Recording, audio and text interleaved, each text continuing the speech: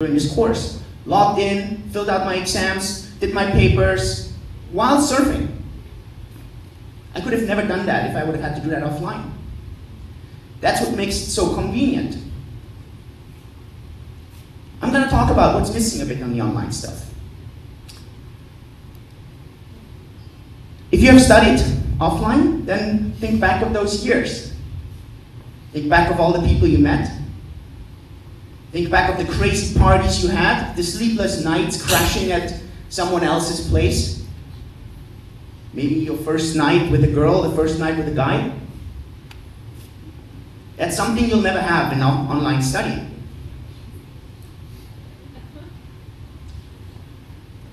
For me, I'm still in touch, and I mean really in touch, with many of the students I studied with when I was in the US, in Nashville, or for many of my students we're still connected on Facebook, on LinkedIn, that I studied medicine with and graduated together from Innsbruck. Think about yourself. If you have ever studied online, how many people have you met in your online studies that you are still in touch with? Me? Zero.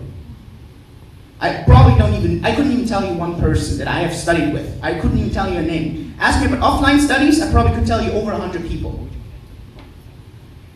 Now, what does this mean? Does it mean that you learn to study? Or are you studying to learn? Sounds really smart, but what does it actually mean? Well, it's very simple. If we ask graduates, and ask yourself, what did you take away from a course? What did you take away from university? What did you take away from an online, offline university? What did you take away? Was it the memories, the relationships? Was it the business networking? Was it the little fights you had with other students? Was it that you had to get stronger yourself?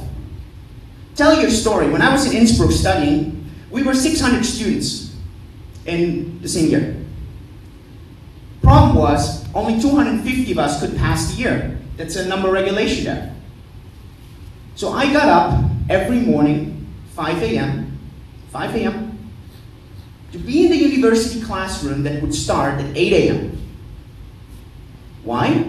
Because I knew that there's 600 students in there, and I had to be one of them that's going to pass the next year. Many of the others didn't do that. I did. I was extremely committed. And so were 200 others. Well, guess what? Who passed? Us. The people who were committed. You know how many people I was working with in the hospital that came from other universities, other countries, that didn't have this challenge when they were studying, that they had to get up 3 hours before?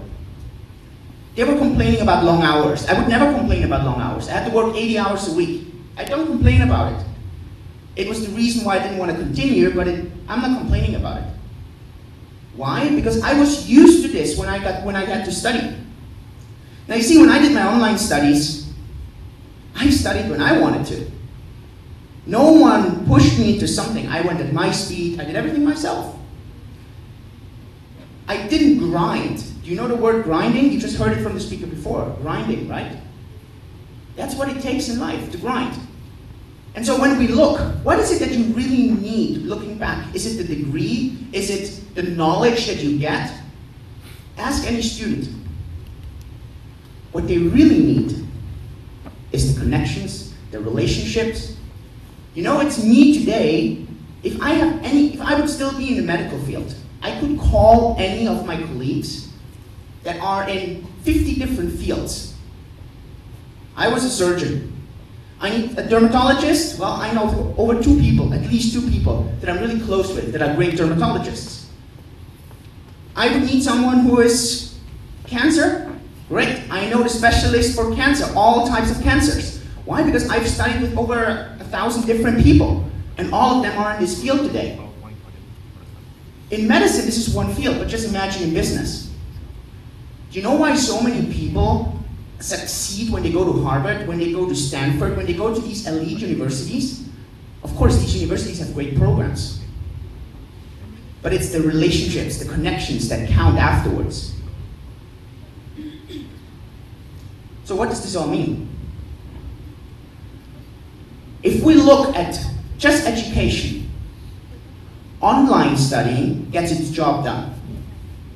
You get your degree, and it counts the same as if you would have done it offline. You get the knowledge, sometimes even a lot better because you can study more efficient.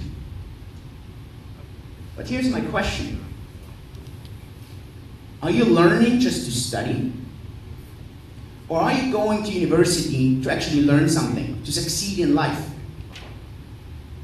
And they have done hundreds of tests. The tests have been done on grades. Tests have been done on spelling bee exams. Who has been doing better in spelling bees in the US? Who has the higher IQ? Do you think any of those factors were decisive of how successful people would be afterwards in their life? Let's say it like this, they're extremely important. If you have a certain level of IQ, chances that you're going to succeed are of course higher than someone who has half your IQ. If you are not good at spelling, chances are you're going to struggle a bit afterwards. Doesn't mean that you have, but chances are. But it also doesn't mean that just because you have an IQ of 180, that you're definitely going to be a multimillionaire and you're going to change the world. Definitely not. So, are you going to university just to study? Or do you really want to learn something? So what are the factors that bring success? Well, there's a really great author, and he wrote 4 really great books. I just want to talk about 2 of them, and you should definitely read them if you can. The author is called Malcolm Gladwell, best-selling author, amazing. And I want to talk about 2 books he wrote. And he talks about, in The Outliers, which is the book on the left, he talks about the 10,000 hour rule. Anybody read that book? He talks about how important it is to practice, to train, to have experience, to have grit, to not giving up. Just what we heard before. Now you see, I believe in online study, you don't properly get that because you're not in praxis. You're somewhere else. You're in a different reality. Me in Brazil studying business has nothing to do than with me sitting with a client trying to pitch him my new idea, getting $500,000 investment from this person. 0. Me studying online medical studies has nothing to do with me being a better surgeon. 0. Because I need actually only 10% of what I studied. It gets the job done of me getting a degree and of me being eligible for certain work, nothing else. And he talks about that in David versus Goliath, where he talks about how people, when they go to different types of schools, succeed, even though that's totally counterintuitive. How is it possible that someone with the same SAT scores, for those of you that don't know what SAT scores are scores in the US, standardized testing. They have the same scores. One person goes to an elite university, Ivy League, and another one goes into a not Ivy League university. Common sense would say the person with the same IQ that goes into an Ivy League university is definitely going to be more successful. But that's only the case if these people are elite, elite, elite. If these people fall into a range of 85 to 95% percentile, the person who doesn't go into an Ivy League university sometimes has higher chances of succeeding. Totally counterintuitive. This shows how important it is today, even though with all the online technologies we have, all the online testing, the convenience of chilling on your couch, in your PJs, and doing an exam. And he, in a great way, talks about this in David versus Goliath. I have to speed up, obviously. The second really important factor is emotional quotient. And that has nothing to do with IQ, with your intelligence. That's how you are with people. It's the factor of grinding. And this is what's really important when you are in the classroom. Think about it. When was it that you really had to work with someone, work against someone? You practice this on a daily habit when you sit with someone in the classroom. It's the second really important factor. Of course, there's the exception to the rule, the autodidacts. Typical exception. Many times programmers, many times bloggers, many entrepreneurs, very great at autodidacting. They learn themselves. And I have in Hong Kong a very close friend of mine. She's a very popular social blogger there. And she always tells me online education is going to replace everything. Online education is going to replace everything. She's a blogger. You know what she does once a year? She flies to an event where there's 1,000 other bloggers. 1,000 other people that do nothing else than say being alone and working alone on your computer is going to change the world without other social contact. Well, why are you meeting up with 1,000 other people in a room and exchange ideas? It's because online can never replace offline. It's not going to happen. So what's my conclusion? My conclusion is the three fields of traditional studying, praxis, and online will be a side of each other.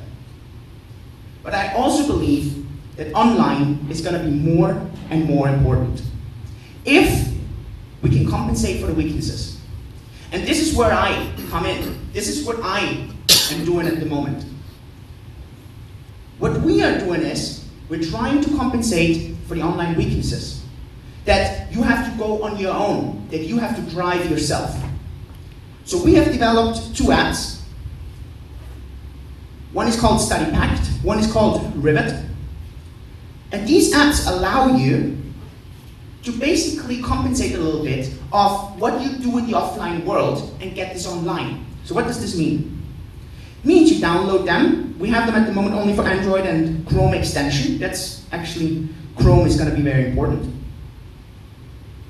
You set the amount of time that you want to study for Study Pact, or for Rivet, the time that you want to stay away from social media. You set your own stakes, and how many hours you want to do, and how much money you would pay to the community if you fail to do so. Here comes the community factor now. People interact, they exchange ideas, they motivate each other, they talk to each other, they build relationships, and if you achieve your goal, you get a small benefit back. We have a platform where people can interchange. We have students using Study Pact, and we have the productive people, the people who want to stay away from social media using Rivet. So that's what I've been working on, that's what I'm doing. That's why I'm here in Singapore, because that's where we have a programming team here that is in charge there. I have one last tip for you before I finish. I don't know if you've ever seen that YouTube video called Did You Know? If not, check it out. It's a 4-minute YouTube video. And what is in there is very interesting. It's going to talk about a lot of very surprising facts. And one of those facts is technical information is doubling every 4 years. So by 2018, the information we have today is close to being outdated. This also means the jobs we need in 2018 are not invented yet. So many of you are studying for things that in 2018 are not as relevant anymore as today. So with this, online learning will not be a revolution. Online learning will be an evolution. Thank you so much. If you have any questions, please let me know.